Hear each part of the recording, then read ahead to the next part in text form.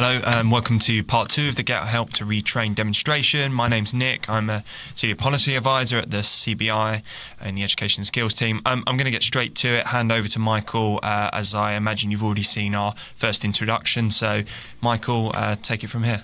Fantastic. Thanks a lot, Nick. And so as I talked about in the previous video, I'm going to do a demonstration of Get Help to Retrain, which is the first part of the National Retrain Scheme that we've now launched to invited eligible adults in the Liverpool City region. So here we have the landing page, which it makes it clear what the service is and who it's designed for. And so we have here our eligibility criteria. And even though this is our initial criteria, this is what we're going to look to continue to test throughout the development of Get Help to Retrain and the National Retrain Scheme. But for those individuals who may not meet that criteria, we've also included here links to other government services that could be on offer and could provide those individuals with support. So as you can see, we have the National Career Service and Local Job Centre Plus. So when the user first lands on the page, they'll see this information, and very simply, to start the journey, they'll then click on Start Now, which will take them to the first page, which sets out all the different steps that are part of the journey through Get Help to Retrain. And this just makes it easy for people to navigate through. So if we look at the first step, which is looking at checking the person's existing skills. So here we have the first box, which will allow people to search for their jobs that they're currently doing to see what skills that they currently have. And as part of this, through our user research, it's shown that people struggle to articulate what their existing skills are and don't recognise that they are transferable. And so that is why we're looking to use a profile or a description of the current job that they're looking to do. And so, hypothetically, if we were to put in a job, so if we were to say a sales assistant,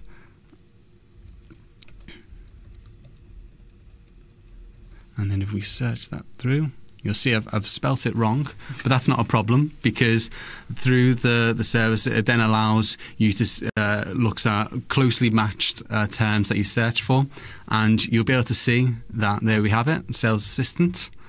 And so then the user will click through that, and then this will set out really simply some of the skills that person might have.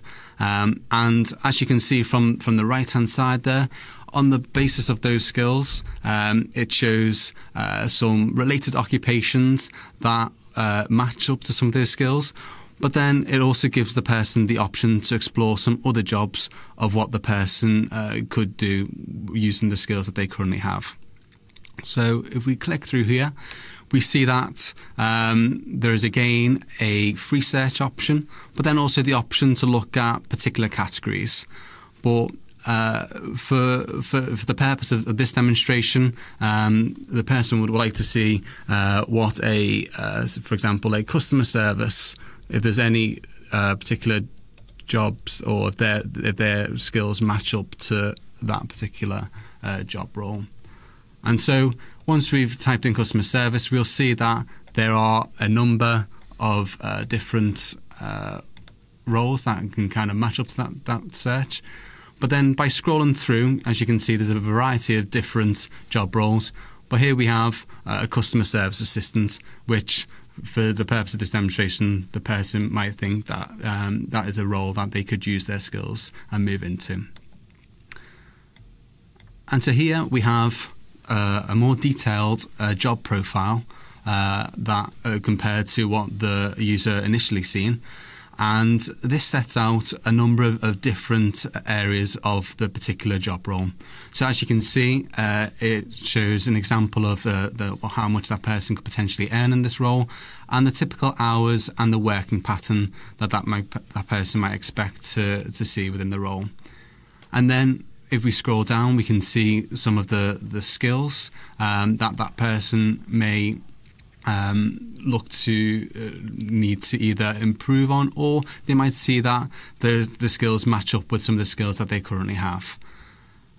And then again, just some more information around some of the potential day-to-day tasks that that person may have to do, and also the working environment. So as you can see here, for the purpose of this job profile, we could see that potentially person working in a store or a contact centre or in an office, and that they might need to wear a uniform. And so also as part of this job profile, it details what a career path for this role could look like. So as you can see here, if the person may look to progress to become a team leader or a customer service manager.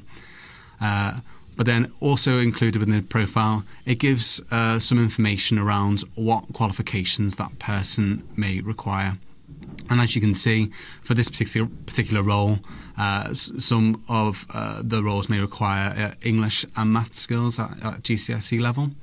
And so if that person was in need of some of the training to get those qualifications, at the bottom here we have the ability to be able to find a training course. And so as we are starting very small with Get Helps You Train with some scaled back functionality, at this moment the person will have to ring a National Career Service advisor to help them to find and sign up to this training. And as you can see at the bottom here, we do have the number and the opening hours there. But this person also allow the user, this person will provide support to the user if they do not have the digital skills to be able to use the service, or they're just having a few problems and getting a little bit stuck.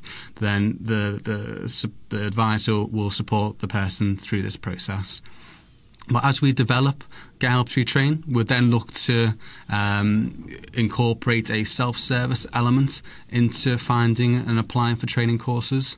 And as you can see, and as I mentioned in the previous video, we're starting with our initial offer of English and maths courses. And so as we look to test and develop the service using that form of training, we can then explore to see what other opportunities are available in terms of the functional skills and potentially behavioural skills included within Get Helps You Train. And so once the person has either signed up to the training or may not need that training, as you can see here, it provides some support in terms of what that person can do next on their new career path. And here we have listed out a number of different national and local services that can provide advice on finding your new role. So as you can see, it links to the National Career Service, DWP's Find a Job Service, and the National Apprenticeship Service. But as I mentioned, we also want to be able to link this to local initiatives. So for example, in the Liverpool City region area, we'd link to the Be More service, which is a way of finding apprenticeships within that local area.